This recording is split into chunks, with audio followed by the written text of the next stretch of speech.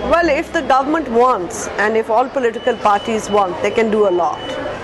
I mean, naturally people like us feel that there should be no blasphemy law because it has been thoroughly misused and it doesn't produce the results that it is meant to in any event. It doesn't glorify the name of religion or the name of the Holy Prophet, peace be upon him. On the contrary, people have used that, and I think that by itself, if you look at it, is indirectly defaming religion itself.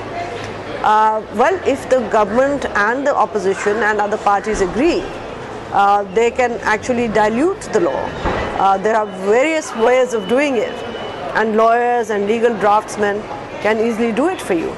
First of all, not to have death penalty as a mandatory death penalty, because that by itself puts the court in a dilemma, because either you give them death or you give them nothing, and if you give them nothing, then you're under a lot of pressure from the kind of fanatical forces that we have here, and then the only option is to give death.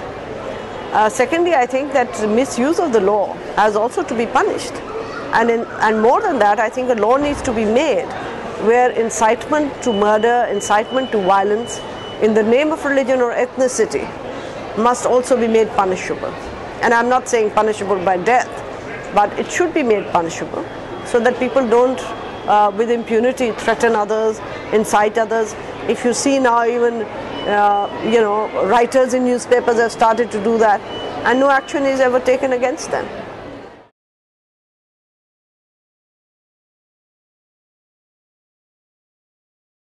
It is very difficult, and it will get more and more difficult because militancy has increased, and I'm afraid that there was much talk and no action. I believe that these things have to be done with very delicate hands. It's not to be talked about and to prove a point. If one was to prove a point, then it's not worth it having people killed to prove a point. But I think that it can be done, and political parties can do it once they have the strength within themselves and they find that they are in a position.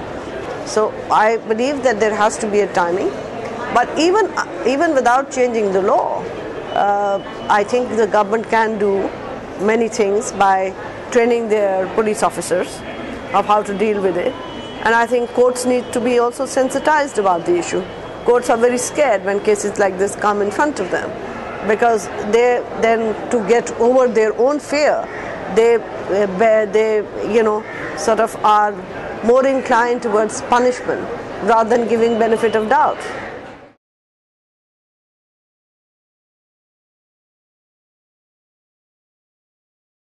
Well, if you think that judicial activism will get rid of blasphemy law, I think you have far more confidence in our courts than we do.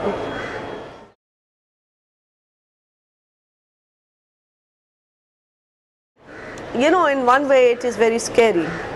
I have never been scared of living in this country, even in the worst of times. I've never been scared going to jail. I've never been scared of being beaten up. But there is a kind of fear that is all pervasive here, because the future is so uncertain.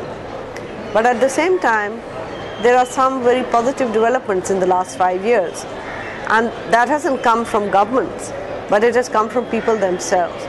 The maturity that people have shown, the way media has informed people, the way people have taken ownership of their own lives and reacted to unfairness. I think all these things make a society, and we've seen a lot of that in the last few years. So democracy has its dividends despite poor governance.